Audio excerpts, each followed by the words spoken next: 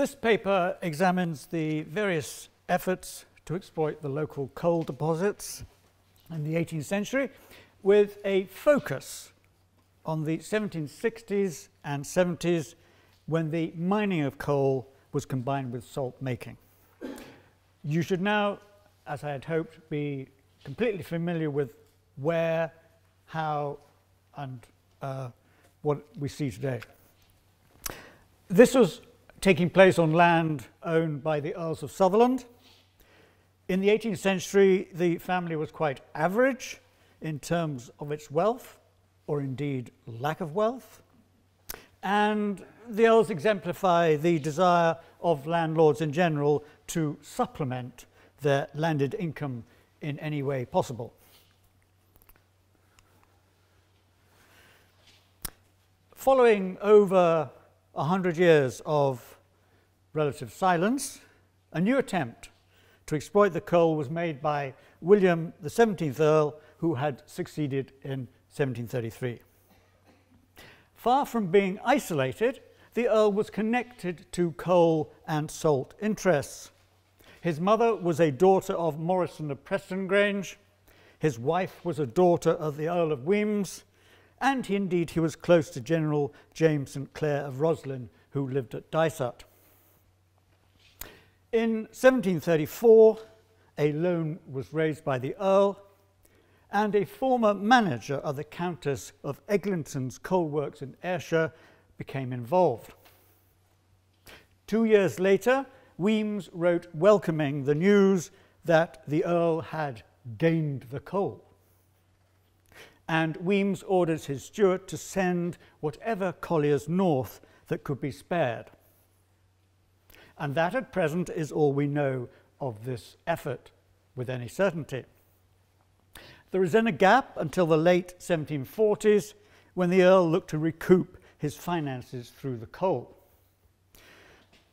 John Walkinshaw of that ilk appears on the scene, clearly interested in the coal, but also in the smelting of lead and copper.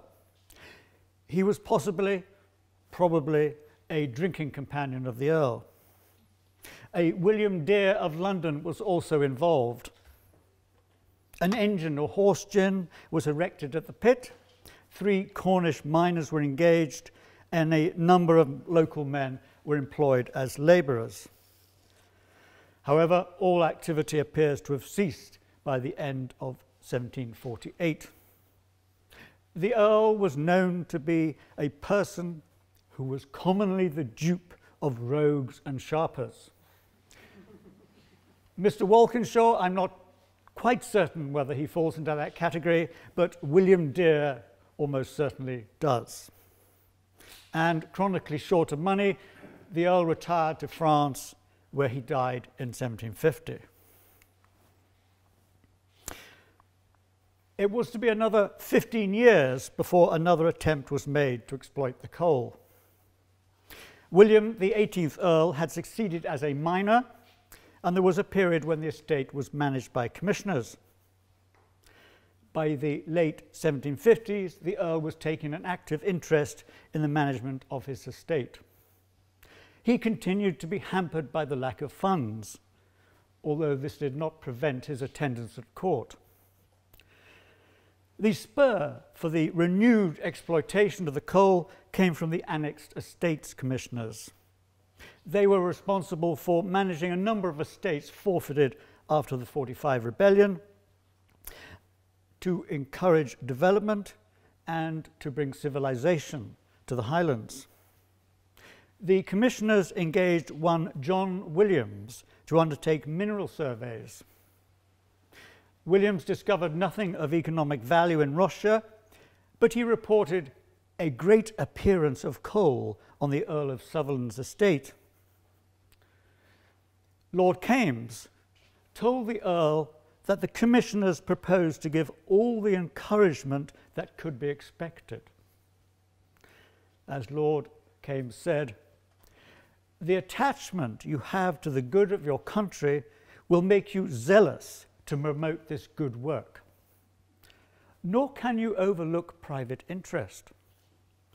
coal promotes every sort of industry, which by example, imitation and encouragement may spread so fast in Sutherland as to double the rent of your estate in your own time. So Enlightenment thinking, patriotic endeavour can indeed be married to personal gain.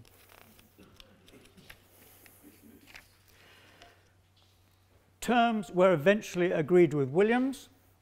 A loan of £1,000 was to be made available, 700 to be provided by the commissioners and 300 by the Earl. And in 1764, a 19-year lease of the coal work was granted by the Earl with the advice of the commissioners to Williams. Work began with 3 miners brought up from the Lothians. A trial was undertaken of some coal on the shore before a start was made on clearing out and draining one of the old sinks. Progress was slow as there was only a hand windlass and there was excessive rains. When the bottom of the old pit was reached, it was evident that the previous trial had been on a very small scale. Work was now concentrated on opening up a new pit, but water poured in from a layer of sand and shingle, and Williams decided to drain the old pit to see if this would help.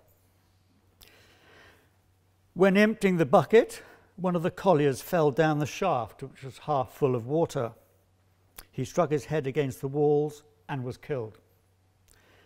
For Williams, the accident not only meant the loss of one of his 3 colliers, but it also threw a damp upon the country people, which made them shy of coming to work again for some time.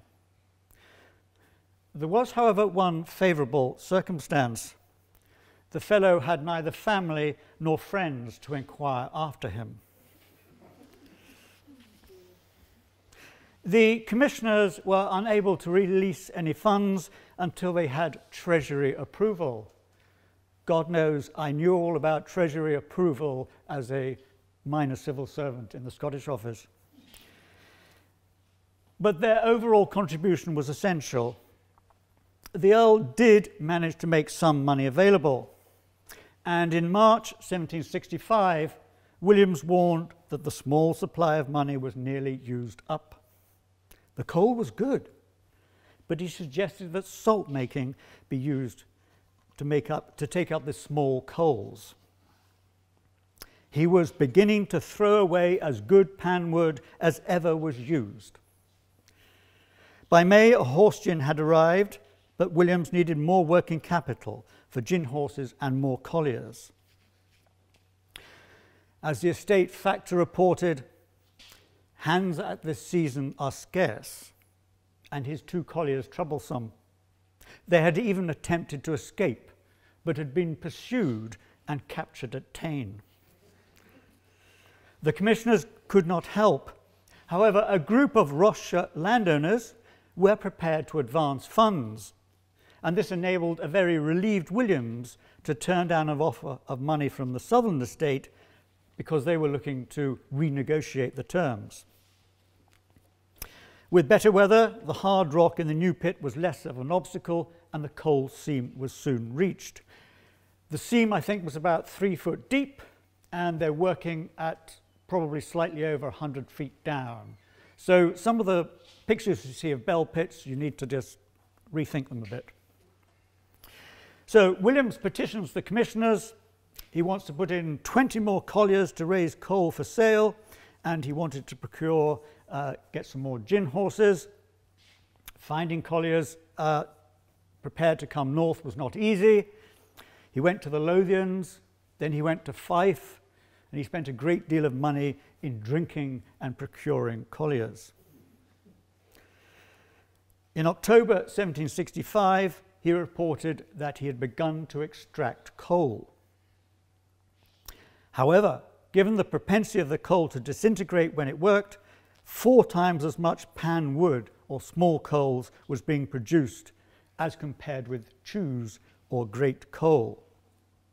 The coal work would be profitable so long as there was sufficient demand for the small coals.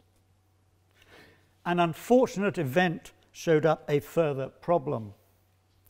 That autumn he lost over £200 worth of small coals. Laying them on the hill to wait sale, they took fire of themselves and were spoiled. He was convinced that salt manufacture would save the enterprise. The Earl's Edinburgh lawyer told the estate factor to comfort poor John Williams with the good news that the commissioners had decided to give him another £100. However, the lawyer noted that if the work does not show its own merit and his more than hitherto, we will all begin to think that it will never be a going work, and that talking of 70 or 80 colliers for the sole purpose of burning lime or boiling salt pans savours more of project than of serious profit. For God's sake, read him a proper lecture. The death of the Earl in 1766, a tragic event given his young age, left the estate to his infant daughter, and the estate was put in the hands of her tutors, a small group of able and influential men. The commissioners of the annexed estates decided to give Williams the final instalment under the contract. They did ask the Countess's tutors about the desirability of salt pans, and the tutors were very willing that salt making in Sutherland should be revived. Williams was negotiating with some merchants from Port Soy who traded under the name of James Robertson and Company, and who had formed a partnership with a Dingwall merchant, Alexander Mackenzie. And this partnership was looking to establish a salt works in Sutherland. In January 1767, the Robertson sent a man who had been in charge of the Weems salt works in Fife to report. Could Williams provide enough small coals at a reasonable price? And the man reported that the rates agreed on between Williams and the company were rather too high. The Countess's tutors granted a lease to the partnership, which included Williams, granting power to erect what number of salt pans, storehouses, and other necessary offices they shall think proper. And Williams was essentially in charge of both coal and salt works. The pans were set up, but Williams was disappointed with the ironwork, and indeed so defective were the pans that they had to be replaced. The replacements arrived in May 1768, but took several months to be made up by the local blacksmiths. At the end of July, it was reported that the salt pans were very nearly finished, although there were questions over the method of bringing the salt water to the pans. A few weeks later, Williams could report that salt was being made, and this is confirmed by the regular amounts of small coal which were being consumed by the salt pans from August 1768, increasing in quantity from October. By December, quantities of poor quality parrot coal were also being consumed, sold by the ton. And we know, as Jackie has alluded to, the customs vouchers tell the story of the quite surprising productivity of the pans in the period from 68 to 1777. Williams, however, had departed in May 1769. A couple of years earlier, he had been accused by one Catherine Sutherland, alias Kate Oag, as being the father of her child. Whatever the truth of the allegation, it did not look good for Williams, especially as he regularly left the scene before every meeting of the presbytery. The Countess's tutors allowed Robertson and Company to work the coal on the same terms as Williams.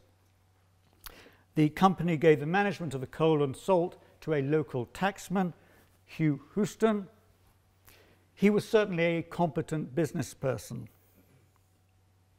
Difficulties were experienced in retaining employees. In September 1775, when Houston was absent, Roderick McLennan absconded, and he went to a remote corner of the country to which there is little communication. He went to Durness, of all places. Houston claimed that as McLennan was master of the salt pan, the pan had lain idle, and McLennan did indeed acknowledge a debt, which appears to be for wages up front. Production continued into the spring of 1777, when it came to an abrupt end. There were problems with the sulphurous qualities of the coal, which damaged the iron of the salt pans. Essentially, it was about a supply of coal of adequate quality at the right price. There was talk of new pits. There was talk of a water wheel or even a steam engine, but the company didn't have the capital to invest. The estate took action to end possession by the colliers and salters of their lands in the Dol, just to the south. There were a number of colliers and 3 salters, William Bailey, John McRitchie, and John Dingwall, described as salters in Brora and possessors of houses and crofts in Dol. It's interesting to note these possessions are described as crofts or individual small holdings, a genuine instance of early crofts. We should not, however, assume that these crofts were still in existence at the time of the large-scale reorganisation of the estate in the early 19th century. By the autumn of 1778, the company was disposing of its assets at Brora. Within 4 years, the company was in financial trouble. But I'm now straying into Port Soy, and that's the territory of the next speaker. Thank you.